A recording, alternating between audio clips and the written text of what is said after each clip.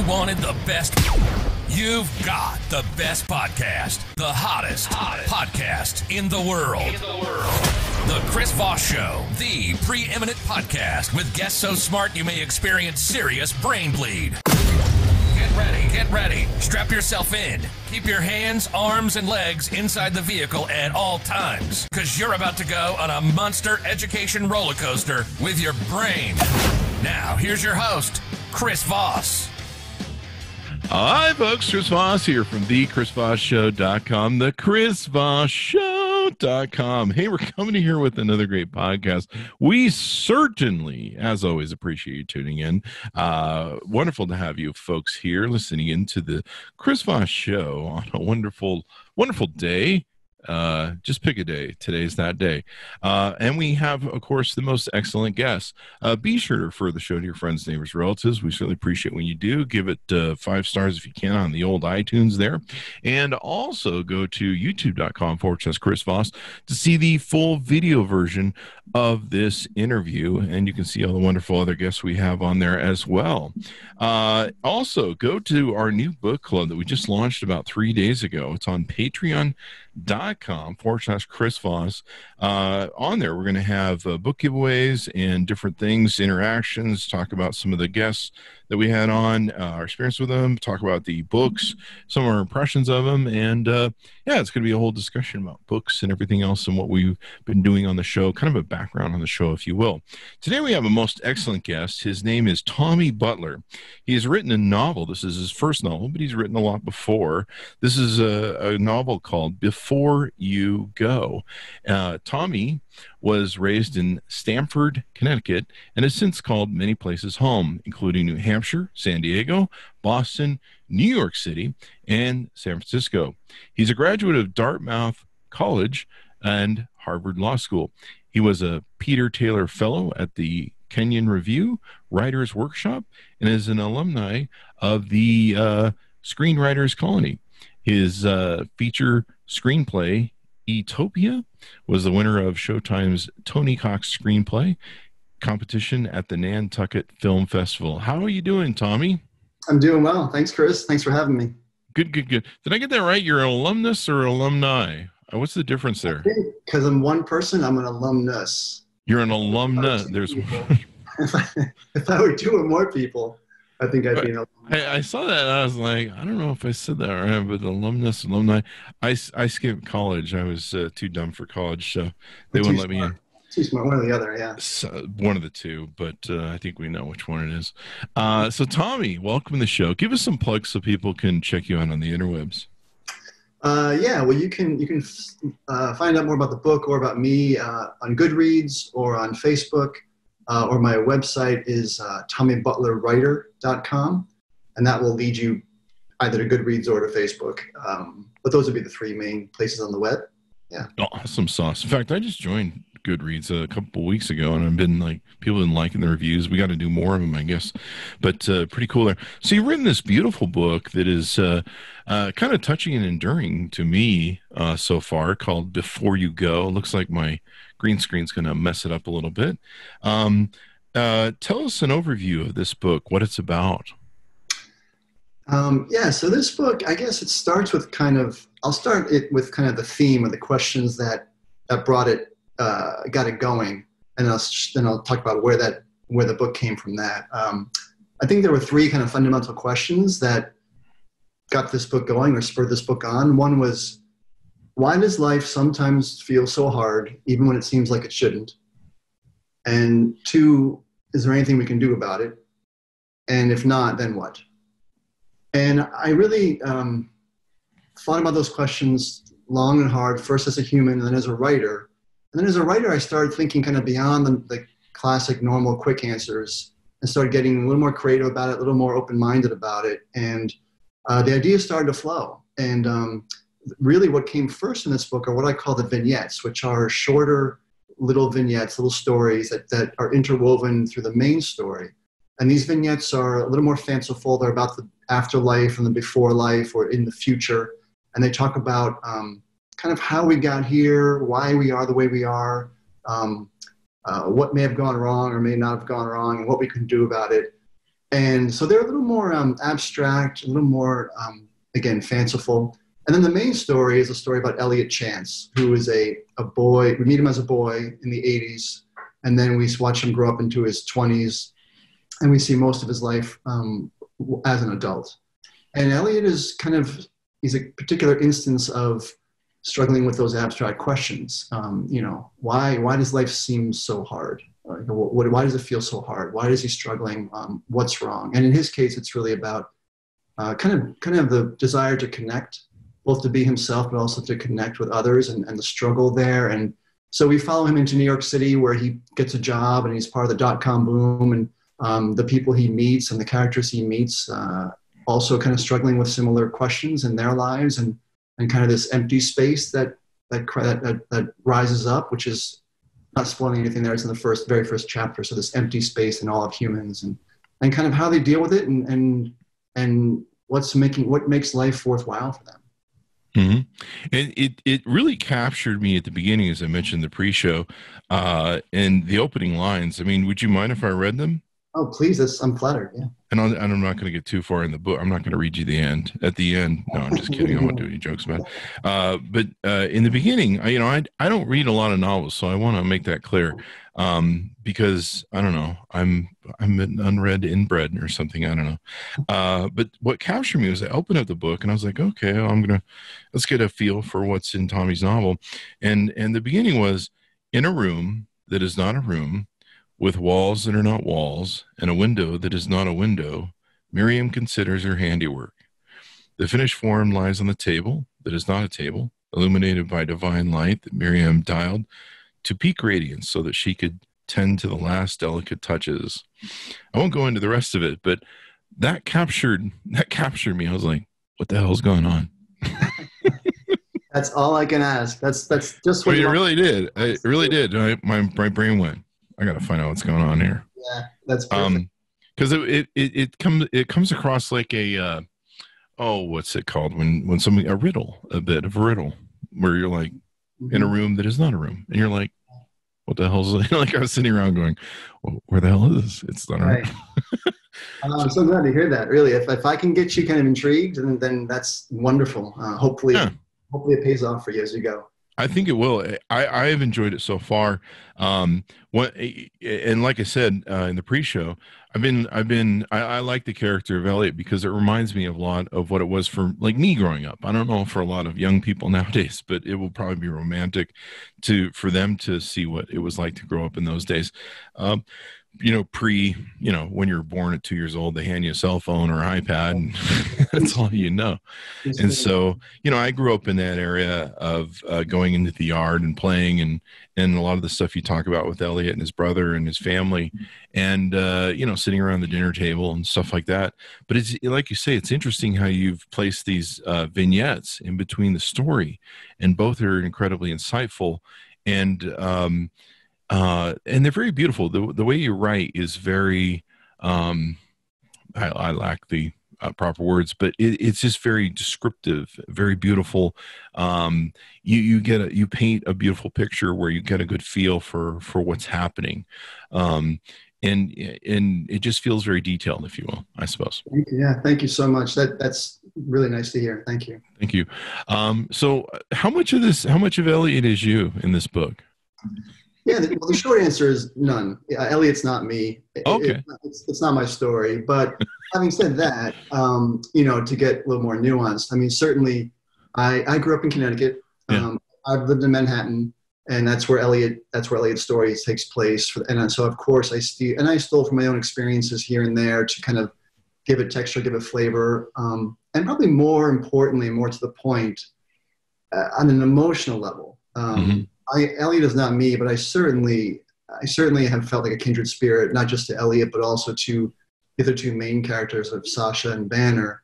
In Elliot in particular, I felt, his sense of wonder, which you're already seeing in the very first chapters, and also his sense of disconnection, his desire to be himself, but also belong.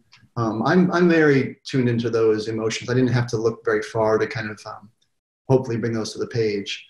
And the same is true for Sasha and Banner.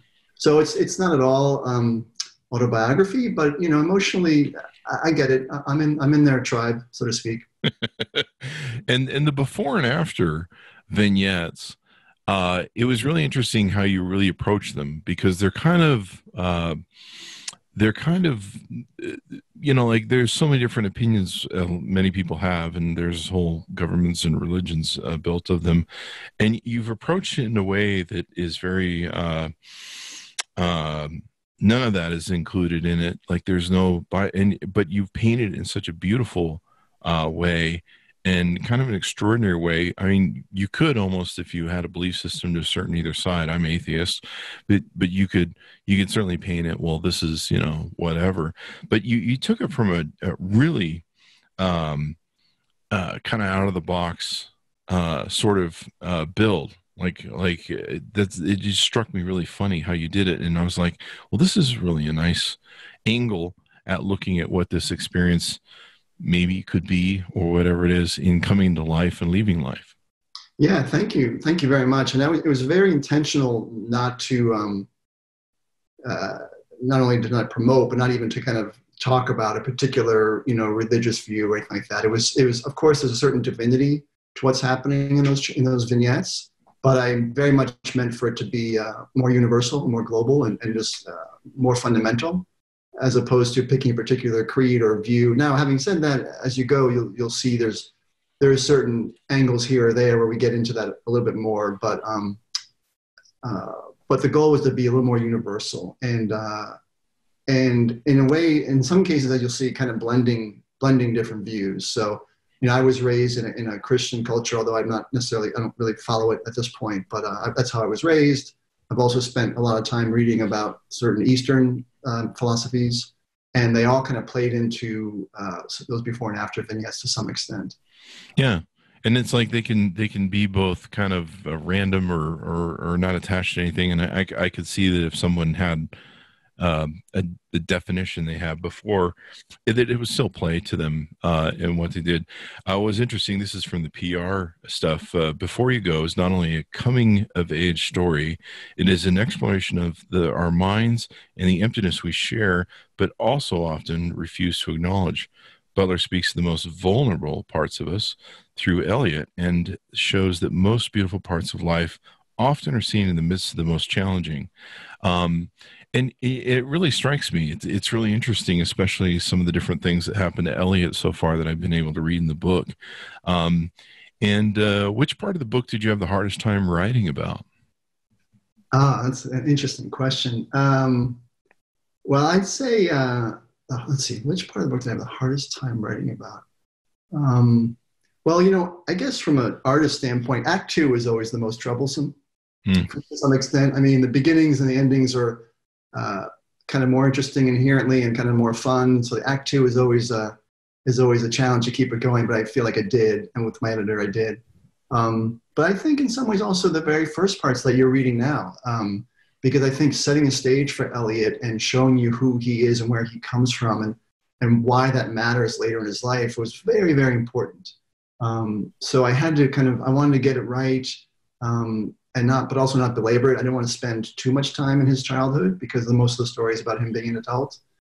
So I'd say those early Eliot chapters maybe were the toughest, as opposed to some of the vignettes, which those also could be very difficult, but some of them just rolled. Some of them just came, which was fun, a lot more fun than kind of grinding it out. It's yeah.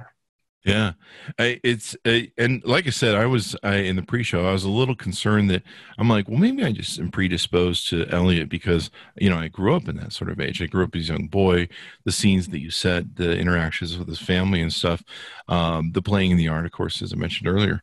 And so, but it's really beautifully set and everything. And so it'll be interesting as I pace through the book. As a writer, what would you choose to be your spirit animal? Wow. Okay, you got to give me a second there. As a writer, that's not as a human, this is as a writer. There you go.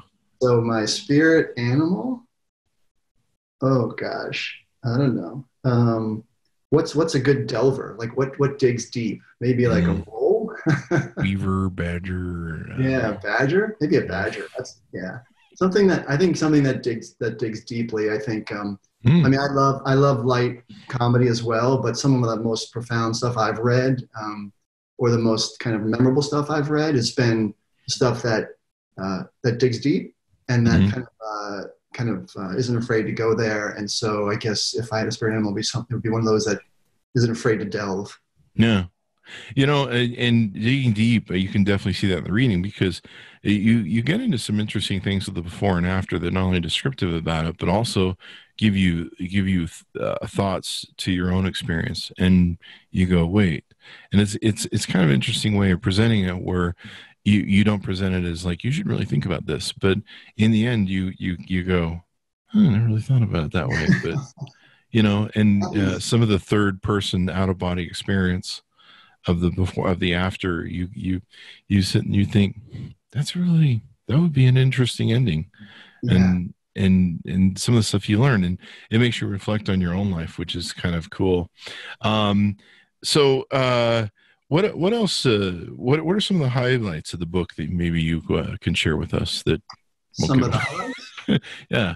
Do you have any highlights, or let's say favorite parts? Is there any favorite part that you have? Yeah, well, I guess I can pick a couple. I mean, maybe favorites, I suppose, or maybe ones I lean towards. But I guess one of the highlights is honestly what you just said, because it was very intentional to make the before and after vignettes in the second person, told in the second person, meaning you, just you. Mm-hmm. The main character in those vignettes is you, along with Miriam and Jalis. And for you to say what you just said, like, that's a highlight to me, honestly, because the goal of those vignettes in part was to make it personal to all of us, without kind of trying to bang you over the head with telling you like how you should think or should feel. Yeah.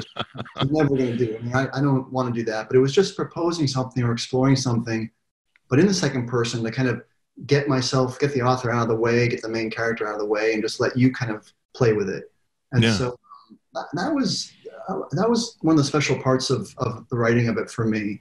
And to hear you say that is great. But if that was your intent, you nailed it.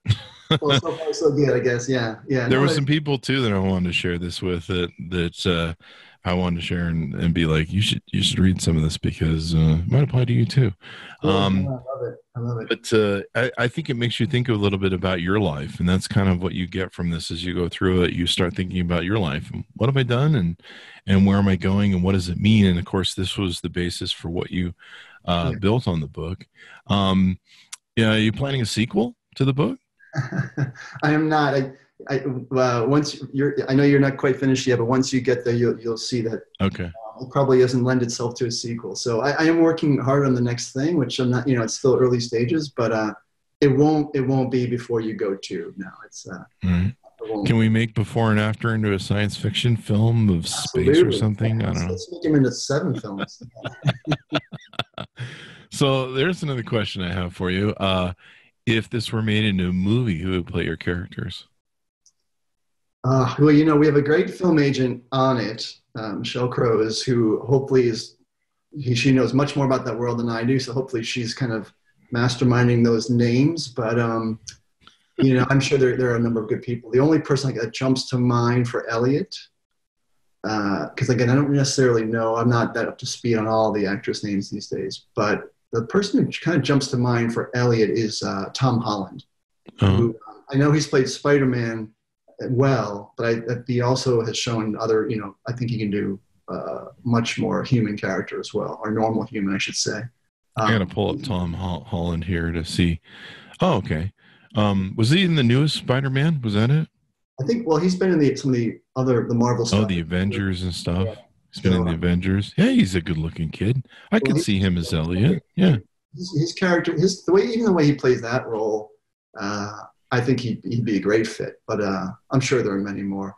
Sasha and Banner, I'm not sure. I mean, Banner, certainly, as many of us did, Morgan Freeman, although Morgan might be, Banner's, I think, quite a bit younger at this point. I'm not sure. But, Morgan Freeman to me was like, he was one of those idols, like just in Shawshank Redemption roles like that. He was just fantastic. Yeah. Would he be good as the guy in the Before and After who's got the notepad?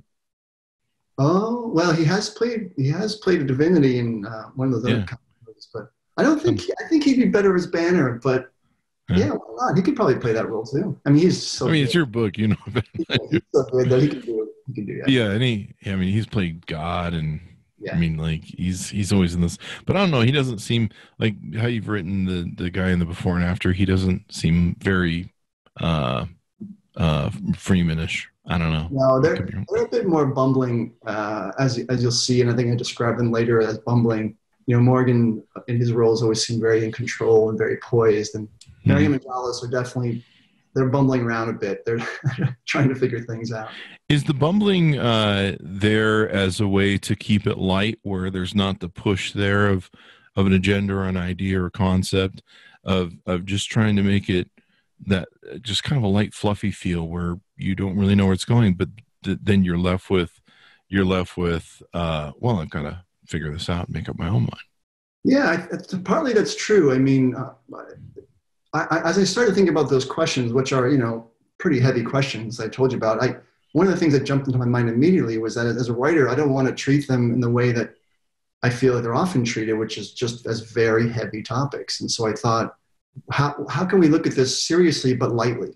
You know, and do we sacrifice something by looking at it with a little more levity? And I thought the answer was no. In fact, I think I hopefully got more out of it than I would have otherwise. And so, yeah, it's intentional. Miriam and Jalis are somewhat bumbling and hopefully very likable, but they're also you also take their missions and their trials seriously, and the questions they're facing seriously.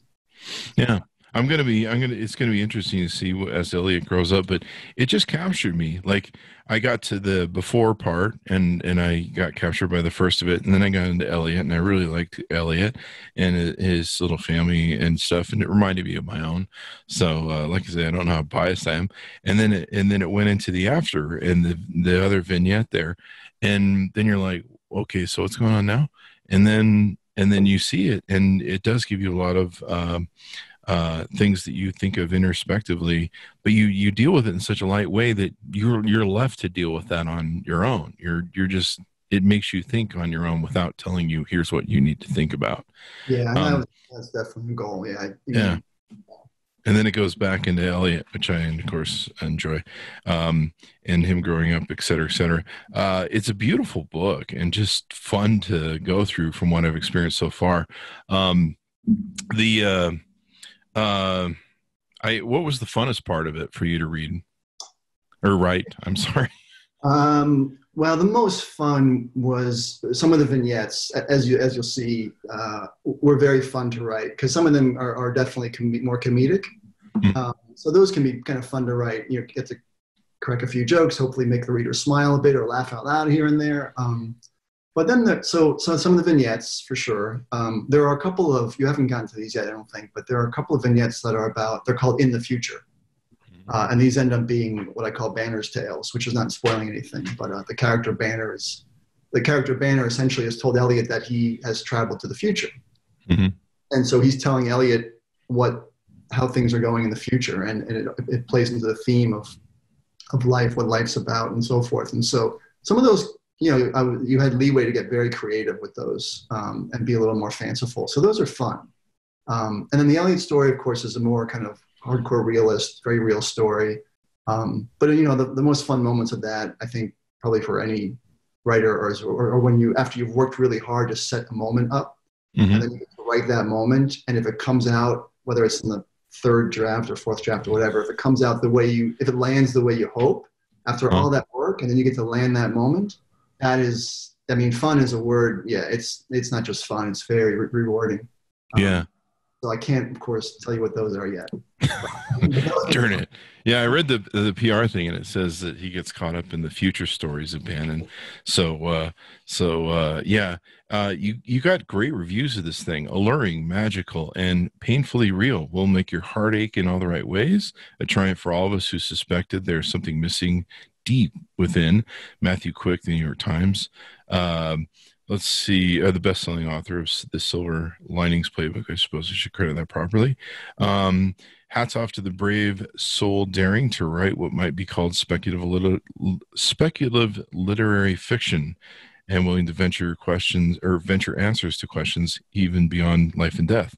Yeah, it's really interesting how you wrote it, especially the beginning, where the before and after, and then there's the vehicle that has a hole in it and it has to be filled.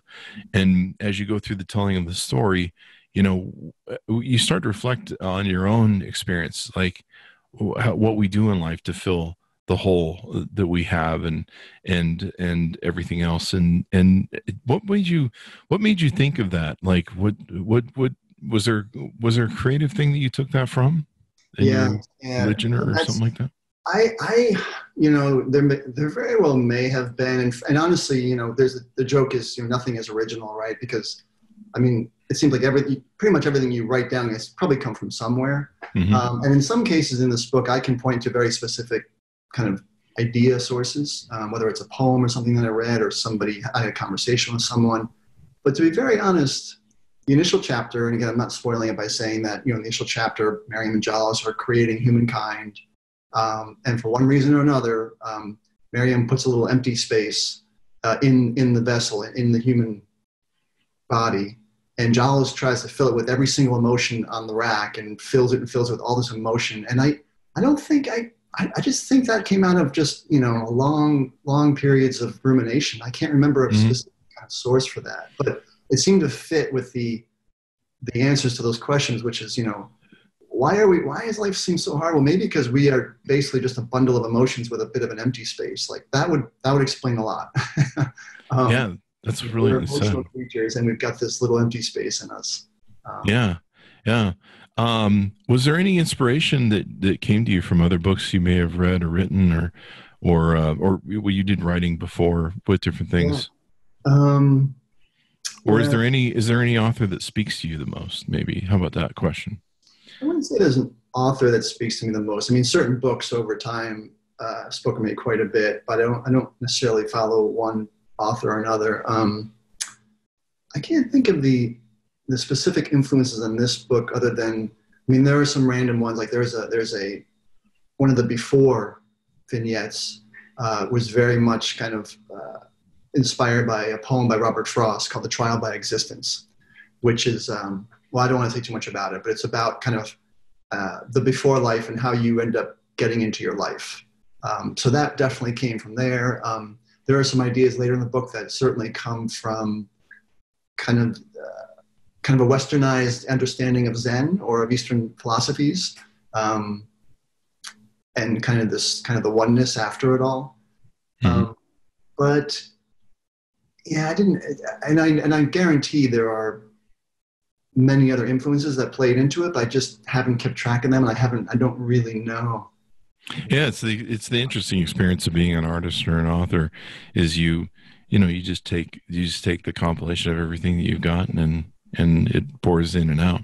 Yeah, I guess. Really, that's true. That's me. It's very true. What was your highlight of writing the book? What was for you the highlight?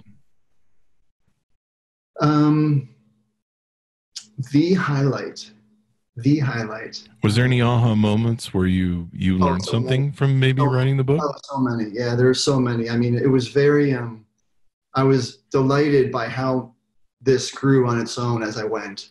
It just, the ideas started to come, and some of them I can't kind of talk about, but even, for example, the in the future vignettes, and there are just a few of those, the before and after is about, before you were born, this happened, or after you die, this happens.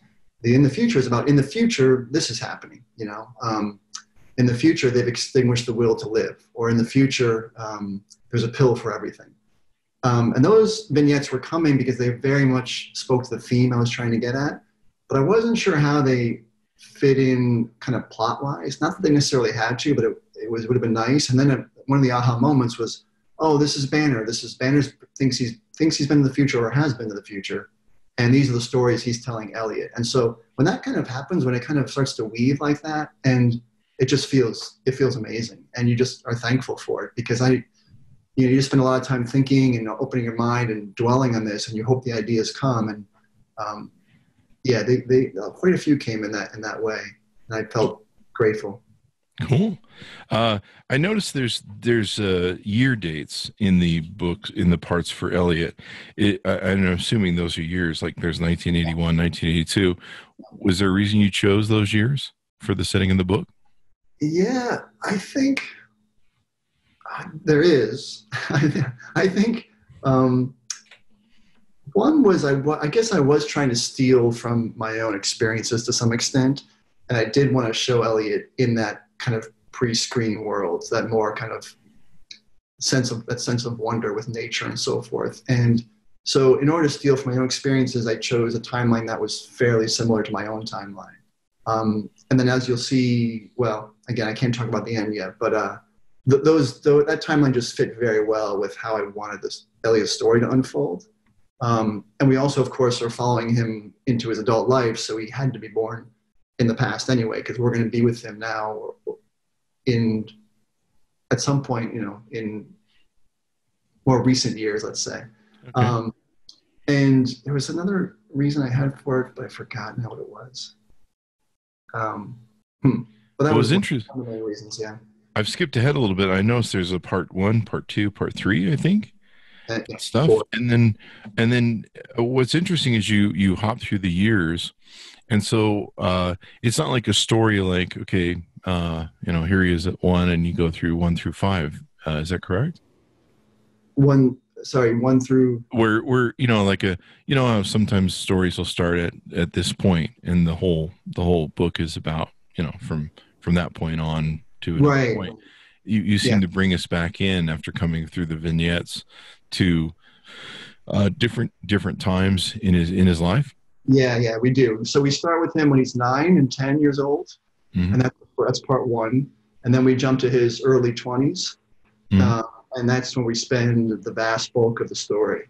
I won't say if and how he gets older, or whether what happens then, but yeah, certainly some big time jumping, because I wanted to cover basically his life, and that was one of the big challenges. I had to kind of work on that and learn, and covering the character's entire life in a less than 300-page novel was challenging, but it really made sense for the story I was trying to tell. Yeah, it brings you back in too, because you're like, wait, it's been a while since because you're flipping between the vignettes, the before and after, and you're like, okay, so what's going on now? I gotta find out. yeah. Hopefully you'll get thrown out of the story, but I think it works. It brings you back in. It brings you back in, and you're like, I got to read this next. Like that's what happened when you came on. I had gotten to the end of a chapter, and then I was like, I got to find out what the hell. I interrupted your reading. That's the biggest sin. I interrupted your reading. No, you're fine. I usually like to kind of sit down with a book and have it before me and kind of be either perusing it or going through my notes or something as I'm talking to the author, because I can have it right here, but I can have stuff that reminds me. I'll flip through it as I'll usually be interviewing an author. How long did it take you to write the book? So a lot of the ideas were percolating for quite some time, but from the day I kind of first started really outlining and structuring and taking notes, I did that for a year on the calendar year. And then only then did I start to write, after I had very heavily outlined and very heavily thought about so many things, characters and everything else. And then I started to write, and then on the calendar it was 2 more years of writing. Wow. And then we had about 6 months or so of editing with my editor. Do you think you took the approach that you did in the book and gave it that kind of openness because you had that time to write, and you kind of had that space to kind of form it? Like you didn't have a gun to your head where you're like, I got to do my author contract in 6 months or something. Oh God, yeah, I can't even. I mean, for this kind of book, or for what I hope to write next, I can't imagine writing under a gun. It would be. I would just fail. Yeah. I need a lot of space. I need a lot of space to create. It's a very inefficient process in that way. It takes a lot of just what look like empty hours, but aren't, because your brain is working and your mind is working, but it's a lot of time. Yeah, you can see that in the book. It's got a real feel to it that's light, fresh, beautiful, very well detailed. And like I say, it really captured me. I got sucked into it because I'm like, I'm so glad to hear that. Yeah, and it's just kind of a page turner, where you're just like, I got to find out what happens next. And you get the vignettes, and you're like, oh, okay, what's this part about? Oh, this is interesting. and then you get to the chapters again. You go, okay, now I got to find out what's going on here, and it just keeps you turning the pages, which I think is really interesting. So, do you plan to make more novels in the future, or are you thinking about doing some other different things? Yeah, what I'm working on now is a novel for sure. I've also written screenplays, and I don't want to let that go. I mean, I definitely still enjoy that form as well. But what I'm my next big project that I'm kind of deep into now and on that long road is a novel. So that's hopefully what's next. It does, fortunately or unfortunately, take a long time, but I'm excited about where it's at now. So I definitely see that going forward. Kind of like a fine wine, everything takes time. So anything I haven't asked you about the book that we should maybe know that would be important for readers to get them motivated and want to pick it up?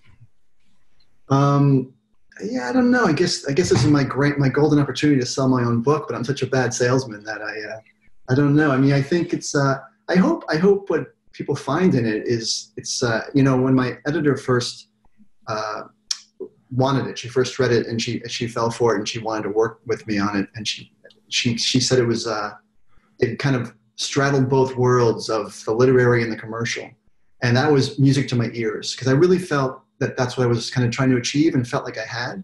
And she agreed. And so I think for readers, I hope that it's very much in both those worlds. And so it's kind of a broad pitch, I suppose, but it's very genuine. I hope that the writing is, as you say, the kind of writing that literary readers love to read, just the turns of phrase, the sentences, things like that.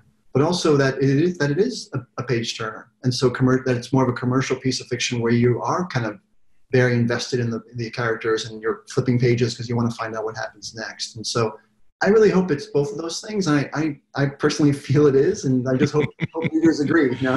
I think it is too. Like I said, I'm not a big novel reader, and it really took me from the beginning, and I just kept turning pages and kept going, I got to find out what's going on next. And then, maybe I have a multitask sort of issue. I hopefully most people's brains are like me, but the difference of the stories, like sometimes when I listen to a story or when I watch a movie, it becomes, it plays out from the beginning to the end, and there's no there might be a subplot in there or something like that, but there's just the beginning and end. Sometimes I can see the end coming because of the way it's set out. I hate that if I'm watching a movie where I go, I know where this goes. I mean, I know what happens.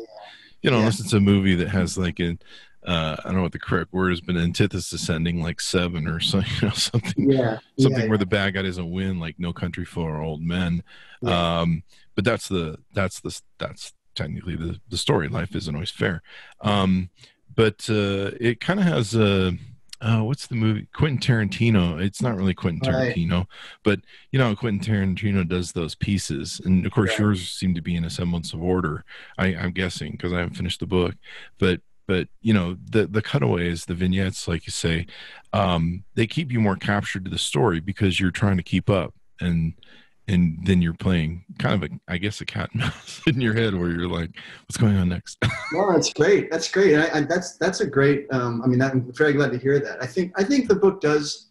I do hope that readers pay attention. You want to pay attention to it. It's not necessarily a really breezy beach read. It's more of a book that you want to kind of sink into. And I think that the Eliot story is such that the vignettes were, I think they're necessary for so many reasons, but one of them was to kind of give you a breath from that story and get you to the vignette story, then give you a breath from that. And so hopefully it's the right rhythm to keep you moving forward. I think if the vignettes were all gone, it would be a very different read. So hopefully it's doing just what you described. Yeah.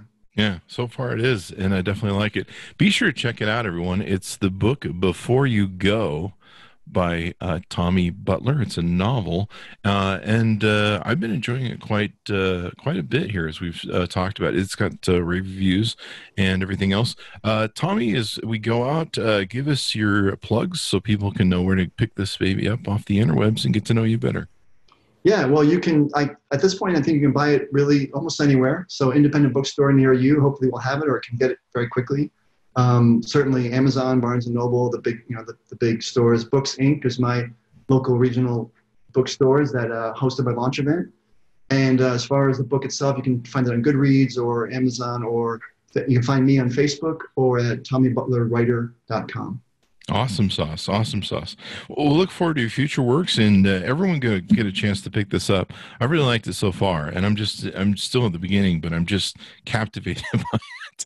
And the story, the way you laid it down, the way it's not really forcing the story on you, and it's really beautifully written. Like the stories, especially about Elliot and what he's going through, like it just brought all of my childhood back to me. The chasing through the yard. I don't think we ever caught leaves, but we would catch when we went to West Virginia at my uncle's place. We would catch the jars of the lightning bugs, yeah, and then you'd hold them up at night, and that could have easily been in the book. It wasn't, but it could have easily been. That brought me back to it, though, the catching of the leaves, that whole experience and being in the yard. I don't know if we ever chased leaves, but that whole experience that fortunately I grew up with, where we had one of those moms that was, and I'm not saying she was a bad mom, but they don't make those moms anymore. We had one of those moms is like, you get out of the house and you don't come back till dinner. Right. And so we go adventuring, and so everything outside was an adventure. It's magical. Nowadays the parents are like, you get in here, all the crap that goes on in the world might get you if you don't stay in the house. There's definitely some yeah, my mom was like, I don't want to hear or see you. I don't want you in the house. She chased out of the house with a broom, and you guys go. But the adventures that we used to go on, the things that we used to learn and experience, I would never regret for a lifetime. But thanks for coming on the show, Tommy, sharing the book. It's a beautiful book. Everyone go check it out. You can go also to thecvpn.com and subscribe to online podcasts there. You can go see the video version of this at youtube.com/Chris Voss, and also check out the book club that we're building over at patreon.com/Chris Voss. That's patreon.com/Chris Voss. We'll talk about the books more in depth, give away some books, talk about some other things. We've got some plans to do some interesting things with authors in the future if it grows to what we want it to. So subscribe to the club over there. Thanks to Manis for tuning in, and we'll see you next time.